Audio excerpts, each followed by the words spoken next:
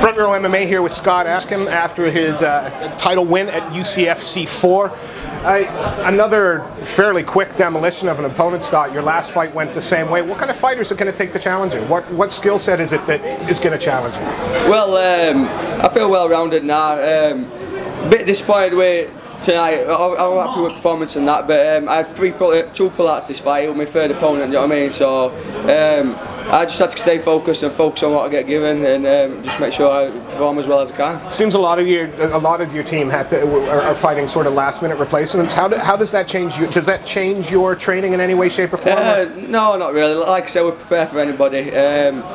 It's happened to me that many times now. I'm used to it. You know what I mean? Like 2-3 times, just as professional. I've had like last-minute opponents. It's happened to me a few times in my semi-pro record as well. So I've been there before. Took last-minute fights, so I'm ready for that anyway. Can we expect to see you defending this at UCFC in December? Yeah, hopefully so. Yeah, I'll be fighting October 6th at Doncaster again, and then hopefully December I'll be back at UCFC. Well, it seems to me like your whole team, not just you, but the whole team. The performances tonight have been fairly strong. What do you attribute? You know, a fighter's is only as good as their camp, I suppose. How good was this camp for you? Oh yeah.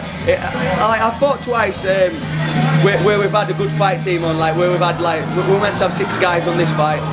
Last Doncaster show we also had 6 guys on that fight. So when we're all there together, all rubbing shoulders together, you know what I mean? All rubbing off on each other. It's a good camp, good atmosphere, good attitude off everybody, and it just pushes you that bit more to be that extra fitter, because you're looking at guy at the side here and he's doing more press ups, and you look at the other side here and he's not lagging either. It's just like you push. You want to be that top guy, you want to be fittest. So it's good to have all those guys around each other. Good, like I said, good attitude, good atmosphere. Well, it's been 2 fights, and I think sort of 8-9 weeks for you. Are you planning to stay this active for the remainder of the year? Yeah, hopefully so. Yeah, I like to have 4 fights a year. I was a bit slow at start here. I didn't fight till May, so hopefully pick it up back end of the year, get 4 fights in still. And what's the overall dream? The overall goal? Is it UFC? Oh yeah, I'd love to be UFC. Yeah, of course, it's every person's dream who's fighting it to be at UFC. And to be honest with you, I do feel confident I will get there one day.